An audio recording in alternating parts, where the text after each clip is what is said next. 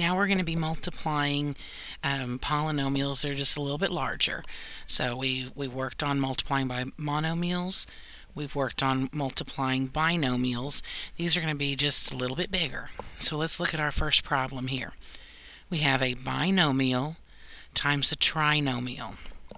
Well, in the last video, we looked at how to multiply a binomial to just a binomial. And if you'll remember, we just distributed repeatedly.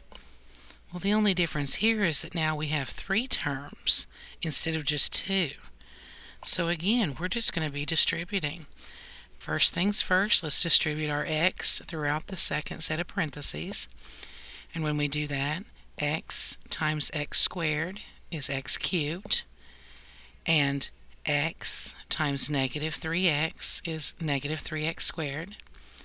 X times a positive 7 is 7x.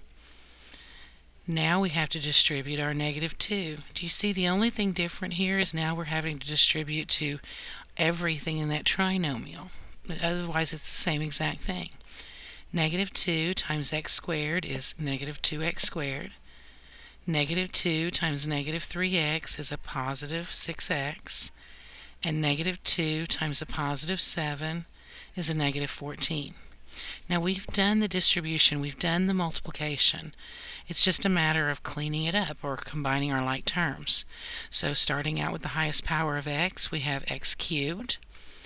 And then for our x squareds, we've got a minus 3x squared, and we also have a minus 2x squared. So when we combine those, that's minus 5x squared. For x's, we have a 7x, and we also have a 6x. So positive 7x plus 6x is plus 13x. And then for constant terms, we have a minus 14. We can't do any other combining, so that's our final answer. Now let's look at this problem. This problem looks a little bit more involved. Instead of multiplying by a binomial, we're actually multiplying by a trinomial this time. Well, this is the beauty about thinking about it as just distribution, because it doesn't matter whether you have 1 term, 2 terms, 15 terms, 20 terms, it does not matter. You just keep distributing, repeated distribution.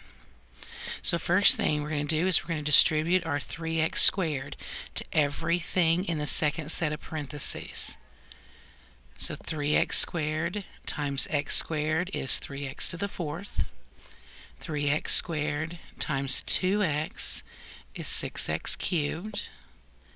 3x squared times 1 is a positive 3x squared. We have now distributed that 3x squared and we're through with it. Let's move on to the next term, of negative x. We need to distribute it to everything in the second set of parentheses. So negative x times x squared is negative x cubed.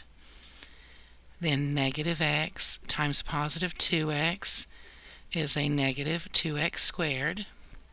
Negative x times a positive 1 is negative x. Now we're done distributing that negative x, and we still have to distribute our positive 2. We just keep repeating that distribution step. So 2 times x squared is 2x squared. 2 times 2x is 4x. And 2 times a positive 1 is 2. Now we've completed the distribution or the multiplication step, whatever you want to call it. All we have left to do now is to combine our like terms. So starting with the highest power of x, which would be 3x to the 4th. We don't have anything else to combine that with, so it's just 3x to the 4th. Now for our x cubes, we have a positive 6x cubed and a negative x cubed. So when we put those together, we get a positive 5x cubed. And then for our squareds, we have a positive 3, a minus 2, and a positive 2. So we put those together for 3x squared. Then for x's, we have a minus x and a positive 4x, which is a positive 3x. And then for constant terms, we have our plus 2. That is how that multiplies.